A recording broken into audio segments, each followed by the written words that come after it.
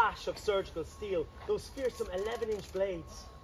What's wrong with the title? The Bloody Phoenix is great. We need to know it's an assassination story. Oh, the clue is in the bloody. All right, well, Giles wants a call the Phoenix murders. So you arrive at the castle, have the speeches and pageantry there, and your brass band. Agreed. Well, look, I was talking to a fella in the military museum. Ned! Come here, I've news! What is that? Come here! I mean, his speech to the jury before sentence is passed has to be one of the high points, don't you think? Up there at Robert Ennis. It's the worst kind of colonial court-martial. But it's so dramatic. Lieutenant Greatrix of the Dragoons, he was an important witness. He saw the killings of one of the escaping cars. Oh, he's important though.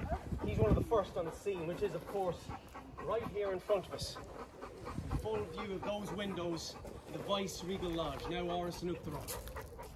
From where the killings are witnessed. Precisely.